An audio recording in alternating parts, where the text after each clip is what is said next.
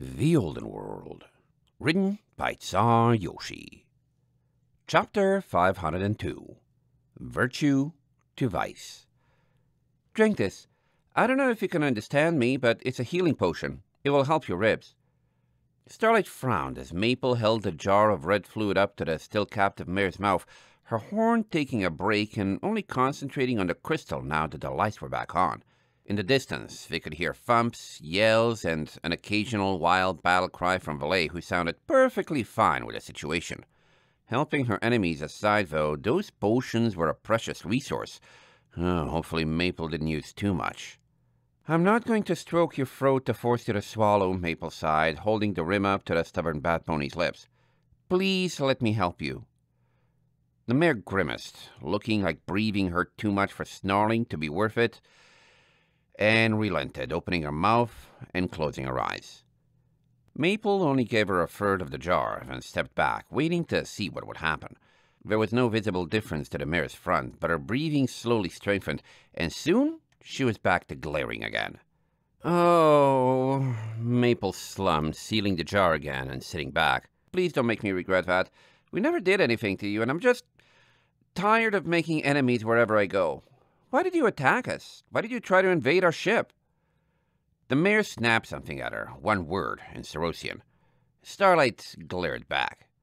I can't understand that, Maple apologized, shaking her head. The bat pony stared harder. Do you have a name? Maple tilted her head. At least you seem to be able to understand me. Keisha, the bat pony snarled. Not that it means anything in your lawless tongue. So you can talk. Hello, Keisha. Maple nodded. Could you at least be nicer? That potion is expensive, and I didn't use it on you because I hated you. You attacked my ship and tried to tie me up. I haven't met you and didn't do a single thing to you before now. You can at least be nice in return. Keisha's eyes somehow narrowed further. Under what goddess do you claim I wasn't justified? Maple blinked. You're pirates, aren't you? Piracy is illegal. I shouldn't need a goddess to say that, but Garshiva says it is anyway. The cat mother. Pah! Keisha spat. You are not a true follower of anyone, invoking rules when they suit you and ignoring them otherwise. You are betting one of a kind. That's unforgivable under any goddess, mine or the one you claim to follow. Maple blinked. Then she blinked harder. Valet, we were... she held her hoof to her face. Oh, no. I think this is a big misunderstanding. What was she doing? Starlight tilted her head and continued to glare. Letting Valet sleep in our bed? How did you know that before you attacked us and came in here, huh? Tisha scoffed. We're also pirates. Your ship was undefended, and we wanted supplies. If you hadn't broken a sacred law right under our noses, we would have subdued you and let you keep your lives, safety, and ship. Valet is not my lover, Maple sighed. She's my friend, and she was in a bad place, so I was being there so she wouldn't have to sleep alone. We know about that rule, and none of us were breaking it.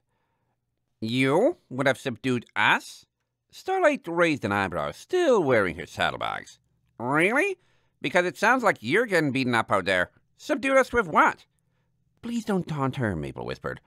I'm sorry if we came off that way, but that's not what we were doing. Please calm down. Keisha's nose pulsed, and she sniffed.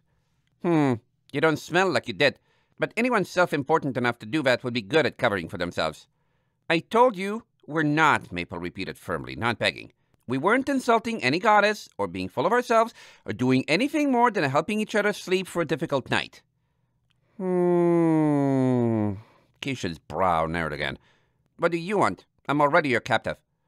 Starlight stepped forward, close enough that she could have kicked her again without moving more than a single hoof. She already told you she wants you to be nice.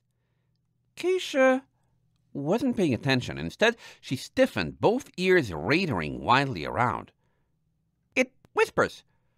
Her voice was squeaky with accent and hard to make out, but both Starlight and Maple tilted their heads. What does? Keisha smiled a nervous smile. I'm sorry. I was wrong. You're both clearly blessed with the Night Mother's favor. She bowed as best as she was able. Huh? Starlight leaned forward again, having stepped away. You're... what?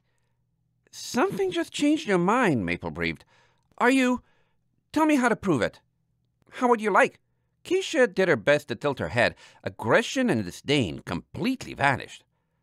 "I'll release you," Starlight offered. "But the moment you try to do something to Maple, I'll crystal you again, and this time I'll dance on you instead of just kicking." Keisha kept up her smile, clearly uncomfortable with her change of heart. "Do that?" The crystals vanished, and Starlight sighed, finally able to relax her horn. "Ow!" Keisha stretched, opening and closing her wings several times and checking all of her joints. Good to be free." Starlight kept watching her while Maple tilted her head. "Are you all right now? What was it you said about whispering? Did you get a message from—" Crack! Keisha zipped upward, her hoof extended, and kicked the mandalite in the ceiling, causing the container to break and the crystal to tumble, dim to the floor. They were in shadow again. "Ah!" Starlight yelped, collapsing as a heavy weight hit her from above. Keisha was on top of her, wrapping her legs around her, grabbing around her barrel. She lit her horn, preparing an instantaneous blast of crystal, when something abruptly cracked there too, and she lost her concentration. Keisha was biting her horn? "No! Get off!" Starlight protested, struggling, energy dancing halfway along her horn, but too interrupted by the attacker's jaw to form a corona. Then something clicked beneath her as Keisha's hoofs continued to reach, and suddenly she felt her saddlebag strap slacken. "What? Get away from her!" Maple yelled, tackling the bat pony and knocking her off Starlight with her enhanced weight.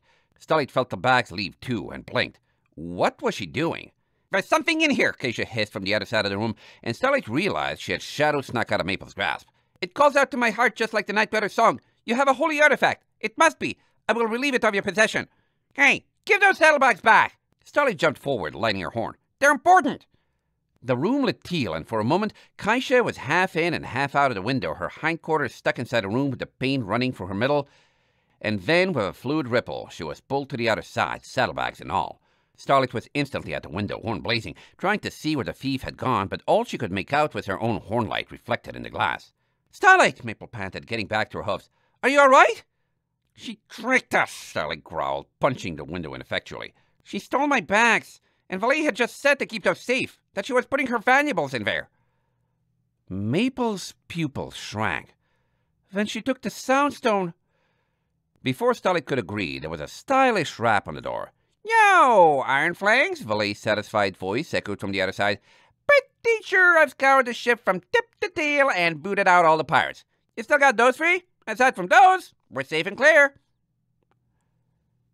End of chapter 502.